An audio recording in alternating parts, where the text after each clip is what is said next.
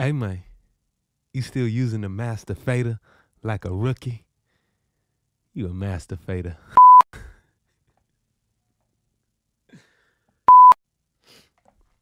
Hey man, yeah, you master fading all wrong. I was gonna make a funny intro, with the words master fader, but it was too close, too sketch. Let's just get to the video.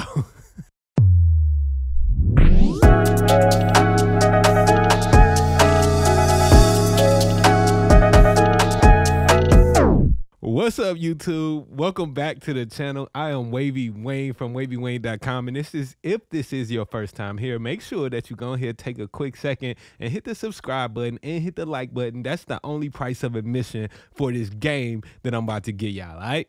Also, I want to let y'all know that WavyWayne.com has some incredible sales going on right now on all my session templates to help recording and mixing go a whole lot smoother and faster for you. So go ahead and visit WavyWayne.com right now so that you don't miss out on these deals. You feel me? Now, let's get into this session where I'm going to be telling y'all the real truth, the facts about using a master fader in Pro Tools, man, because I know that there's a lot of misconceptions. A lot of people are doing stuff completely wrong when it comes to the using the master fader. So let's go ahead and break that down right now so that you don't be one of them people. All right, so first thing first, I want y'all to get a pen and pad because there's a couple of things that I want to go over. I want y'all to make sure that you write these down. You feel me? So first thing first, a master fader, right? When you're talking about track types, this is the master fader type. You always want to create a stereo master fader at least for your overall mix, okay? But let's say what is the definition of a master fader? What does it do? In Pro Tools, a master fader can be used to control the output levels of your entire mix or any outputs. It can control the output levels or levels on a bus, okay? So keep that in mind, write that down. The master fader can be used to control the output levels or bus levels in your Pro Tools session, all right? Second thing that I want y'all to write down is that the master fader is the only track in Pro Tools that has post fader inserts, okay? Post fader inserts, super important to know that and understand how it works. That means every other track in Pro Tools has pre-fader inserts, and I'll break that down for you in a second during this video. But the master fader track is the only track in Pro Tools that provides post fader inserts. And the last thing that I want y'all to remember is don't ever change the level of your master fader. We're going to get back to that, and I'll explain why in a moment, all right? So let's go ahead and break down, take a look at my session. So in a typical session, the most basic use of a master fader kind of falls just like this, right? We got all of our tracks routed to an output, and then we'll have a stereo master fader that basically controls the level of that output. Now, that's perfectly fine, right? Now, again, because that is one of the functions of the master fader is to control the level of the output. So if I'm moving my fader up and down, I'm gonna play this real quick.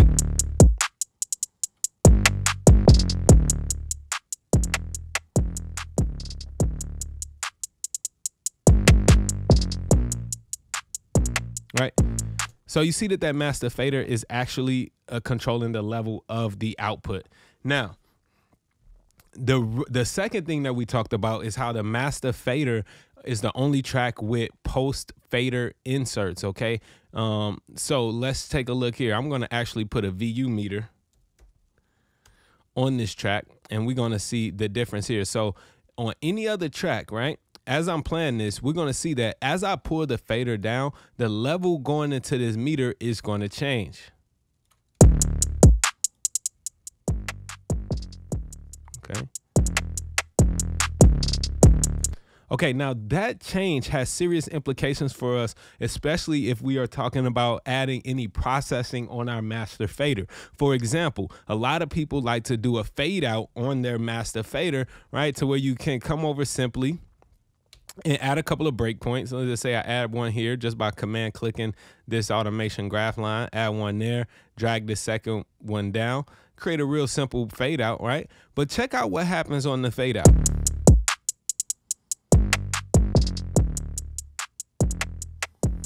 the level going into the inserts on the master fader track are actually is actually dropping down. So if I'm using a compressor or a limiter or anything like that on this track, then that means the level going into that compressor is going to be different. So my threshold may not, the level may not hit my threshold. The track is not going to be compressed the same way as that fade out starts to happen if I'm doing a fade out on the master fader. Super important. So what can we do to work around that? Well, again, I just told y'all that every other track in Pro Tools is provides you pre-fader inserts. So one thing that I like to do is to actually route all of my tracks in my session to a submaster first. So in this case, I would make a aux input track, right? So let's go with a simple way to do this is to select all the tracks. If you hold Shift and Option, you can actually click on the output track, the track's output path selector. If you're working on a PC, then it's going to be Shift and Alt. But I'm just going to select all the tracks that I want to route first. Click on their output, route to a new track. And for this new track, it's going to be a stereo aux input track. It already set up for me. We're going to name this Sub Master. Right. So this is where I would really want to do my fade out, right, on my Submaster. So now, oh, that's happening because I'm on that fade. Let's back this up. And actually, let's get rid of this fade altogether. Right, and let's go ahead and copy a VU meter here. So this VU meter to the left is the VU meter on my aux input track. You'll notice that as I change this level, you see this VU meter is not moving whatsoever, okay? That's because the inserts on a aux input track and every other track in Pro Tools are pre-fader. That means that this level going into the insert is not affected by the fader. It's before the fader, okay? On a master fader, the inserts are post-fader. They're after the fader, okay? So keep that in mind. So if you want to do a fade out, the appropriate way to do that would be to have all your tracks ultimately routed to a aux input track that you could call Submaster, right? And then you can do your fade out easily on this without affecting any levels going into the plugin. So you could ultimately just go ahead and do all your processing here. So if I was going to do any compressing or limiting or whatever, EQ and whatever the hell that you want to do, you do it on the Submaster track, and then you won't have to worry about the effects of the fade out that might happen on the master fader.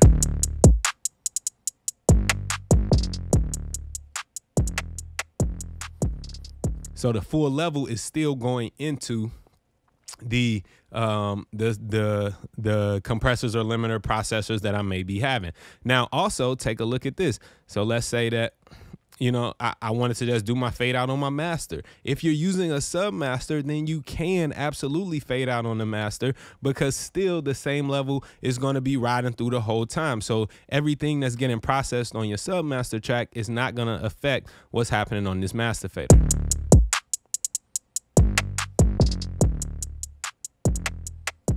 Because we still got full level going there. So perfect, right?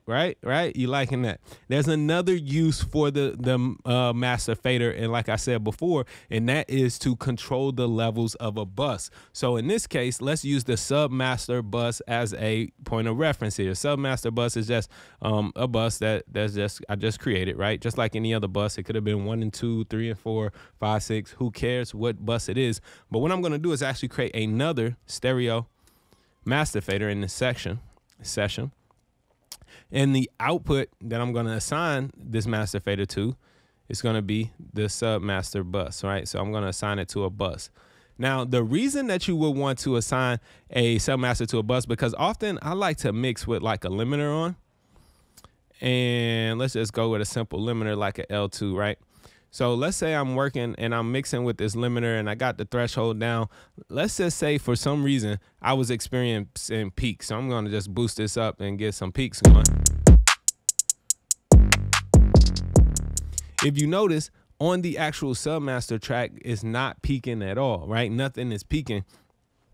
And there's no overs here because the limiter is catching it, and you can see that, right? And via, I do have a VU meter here, which is also important. You can keep that there. But what this submaster will allow you to do is see if the bus is overloading before it hits anything else in your session. So basically this submaster here is monitoring the submaster bus. This master fader is monitoring the submaster bus. And it actually will allow me to control the level of the bus too, because all these tracks coming together are starting to overload, but the individual tracks aren't overloading. So what I can do is actually adjust the level of the bus. And now I'm not overloading anymore. Very, very cool way to use a master fader in your session. Last thing I want to really drill into y'all is you're not supposed to be using your master fader, right? Even if you're using it in the most simple sense, you're not supposed to be using your master fader to achieve the ultimate levels that you want for your mix. So if you want your mix to be, you know, hovering around -8 or 10 or -6, whatever the hell you want your mix to be at, you do not, if your mix is too loud, don't just go and grab the master fader and turn it down. That is absolutely wrong way to go about it. If your mix is too loud, you want to go to the individual tracks and adjust those tracks, adjust your levels in your mix to get the desired output that you want. Because again, everything could be overloading and then you just turning down an overloaded signal, okay? And if it's too quiet, same thing. Don't just turn up the master fader, address the individual tracks. That's going to be the best way to get the best results. All right, y'all, I really hope you found this video helpful. I'm Wavy Wayne from wavywayne.com, and I drop videos like this all the time to put you on to game, all right? If you like this, go ahead and hit that thumbs up button. Go ahead and visit wavywayne.com, copy you a session template. They got sessions set up the way that I mix every single day, man, and they only getting better. I got a great deal going on right now, all right? Leave a comment below if you got any questions about this, and be dope.